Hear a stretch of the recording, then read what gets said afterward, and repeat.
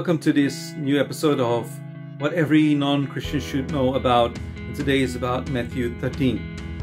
And I trust that if you've come to this video on my channel, you are a believer or pre-believer who is seeking God. And so today I just want to pick up very quickly two parts about Matthew 13 that I think are most important for you.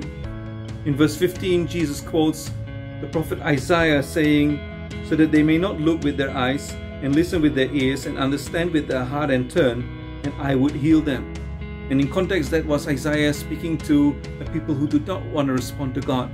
But here Jesus says, "Blessed are your eyes, for they see, and your ears, for they hear. And let anyone who has ears listen." So we can also read this negative prophecy in a positive way, because actually they give us 4 steps to encounter Christ. So if you're seeking God, these are the 4 steps to be taken. The first is to see. We too can recognize the invisible God in this world, in the many miracles that happen, in a prayer that gets answered, in the healing of a sick, in many miraculous miracles that happen, but also in very ordinary things. In creation, we recognize the Creator. In the beauty of the seas, of the mountains, of the forests, in the beauty of human beings, you recognize the beauty of the Creator. Are you still in awe of the beauty of God when you see creation? Some years ago, before I was married, I was still dating, and we went on a one-day diving trip.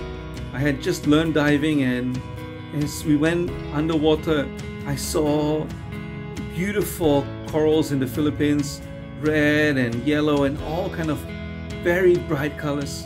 It made me in awe and wonder of the beauty of the Creator, that even those parts that normally we don't see, He didn't make under the water ugly, but He still showed His beauty even under the water.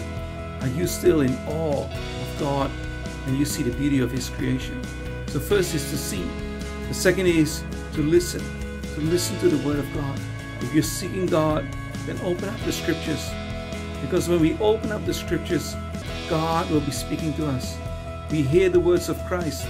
And after we have taken these first 2 steps of seeing God and recognizing God in creation, and then to open up our ears to listen to His Word, then maybe we should take the leap of faith and open up our heart to Him, to pray, so that we can encounter Him and let Him into our heart. And when we do so, then we can come to that 4th step of turning, to convert our hearts to Christ, to repent and to change our ways, come back to Him. You see, the parable of the sower teaches us that there are many ways that people respond to the Word of God. Some are hardened like the path, and so when they hear the Word of God, they're not responding at all. And others are like rocky ground, where yes, the Word of God can come in, and maybe you get kind of excited by it in the spur of the moment, but then you're not really letting it sink in and take root. And so when persecution comes, difficulties come, you give up. Or maybe you are still like the soil under the thorn bushes, in which the seed can't really sprout out because it gets suffocated by the thorn bushes. And the thorn bushes are like the cares of this world, the worries of this world, and even the lure for wealth. How much longer are we going to run this rat race of life for more money, more wealth, thinking that that will bring us happiness? We have already tried for so long. Has it really brought you true happiness? Or are you looking for more? Because the only one who can fill the emptiness in our heart is Jesus. So let's come to Him. Let's become like the rich soil, and let's take in the Word of God and let it grow within us. Then it will bear fruit, 100-fold, 60-fold, 30-fold.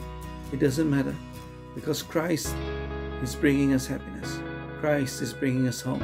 So let's come to Him and open up our hearts to Him, and let the Word of God transform our lives.